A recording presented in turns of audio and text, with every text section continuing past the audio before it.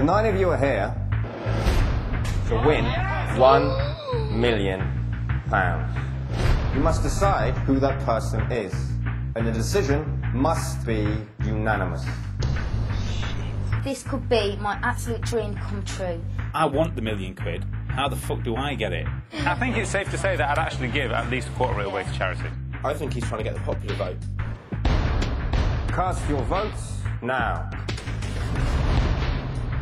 You have failed to reach a unanimous decision. And in this game, failure has dire consequences. One of you is about to be eliminated from the game. You must select 3 envelopes and decide which secret is the worst. That person will be instantly cast out of the competition. You know what? You've got to admit, you just got interested.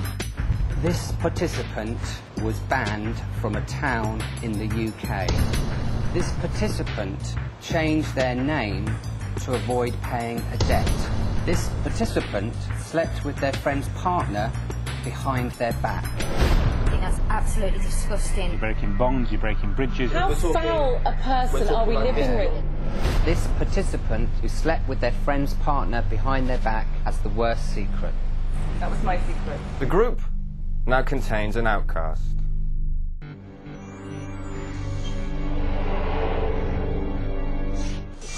Here we go. Uh-oh. Hello, participants. Perhaps it will help you to discuss, as a group, which one of you is the most deserving. This sounds like a sympathy plea, and I really don't want to come across like desperate and sad. I feel I need the money. Apparently me and my boyfriend sleep on the floor at night time, which is good fun. We've only got like 1 bedroom, so like we really need to sort of get out of there and get our own house and our own mortgage. Reading that poverty shit is just boring, frankly. Blah, blah, blah, you know, it's just boring, and it's boring listening to it. I'm fed up with hearing her boring on about how poor she is. Hello, participants. You now need to decide, as a group, who to isolate. You have a choice. Phone home or listen in to the others. I'll listen in, please. Everything he says he's tried has failed. Wicked Witch of the North. It's someone who can talk the talk but can't walk the walk. I am not going to vote for him to win. You little fucking bastards. Oh, look, he's talking to his mum or someone. He's so happy. Bastard Judases. You had a good natter about you. You had a good natter. I can Yeah, we fucking did. believe that about you, lot. Who was the Judas? That's what I want to know.